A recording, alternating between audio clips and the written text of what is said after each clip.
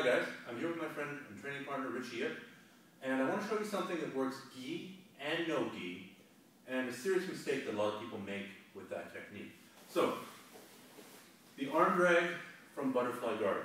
We're here, I'm in butterfly guard, my feet are inside his knees, and we're grip fighting. If I manage to control his grip, I'm going to do a couple things at the same time. I'm going to move my foot to the outside, and I'm going to grab the back of his arm. Some people like to grab high, I like to grab at the elbow. Grabbing somewhere is better than grabbing nowhere. So we're here. Now, I'm going to move my hips to the outside here, and I'm going to yank him forward. So at speed, that looks something like this. Now, I can jump on his back, and hopefully take his back. I'm going to show that to you from the other side, and with the gi. So now, with the gi, it's exactly the same technique. We're here, we're grip fighting. If I'm wearing the gi, it's going to be going for my lapel, it's going to be going for my legs. I've got to strip all these grips. I secure temporary control over the wrist. I go behind the elbow, and I drag. I can jump up on top of him. If I'm not feeling that athletic, another simple option is to grab the hip and move backwards. This collapses him on top of me. Then I can start working for the rear mount and for the various chokes here. So, that's the arm drag. Now there's a related technique called the lapel drag, which is almost exactly the same thing, you're just grabbing a different place. And from the name, I bet you can guess where it is. So we're here. A very, very common strategy for the guy facing the butterfly guard is to control both of the legs and then circle around to either side. Basically pin my legs and now work to my back, work to hold me inside control. This is a bad position.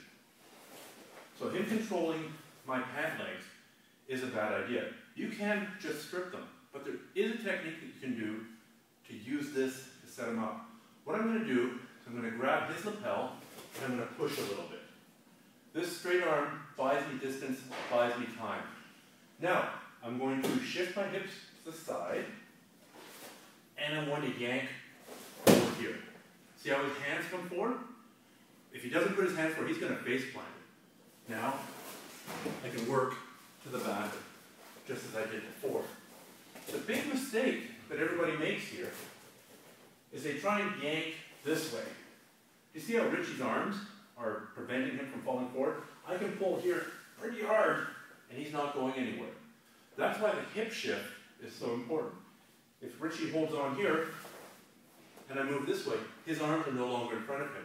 Now when I pull, I'm going to pull gently. He holds on here, he's going to collapse. At the very worst, say he collapses, lets go. I don't take his back, but I end up on top. And you know what? Even if we're here, he lets go and he scrambles away. He didn't pass my guard. Him controlling both your legs is an emergency because he's immobilized your legs. Now he's going to run around. So if you push and then pull while moving your hips to the side, like this, the best case scenario, you take his back. Worst case scenario, you disrupt his pass. Same thing with the arm drag. If I'm arm dragging him onto me here, he can basically run me over. Yeah, maybe I can take his back, maybe not.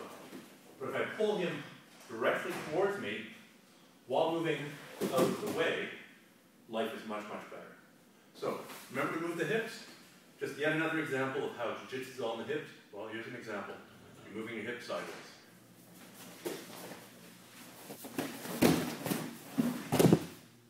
And that's how it might look at speed. Some options for you: the arm drag, lapel drag. You can use a gi and no gi.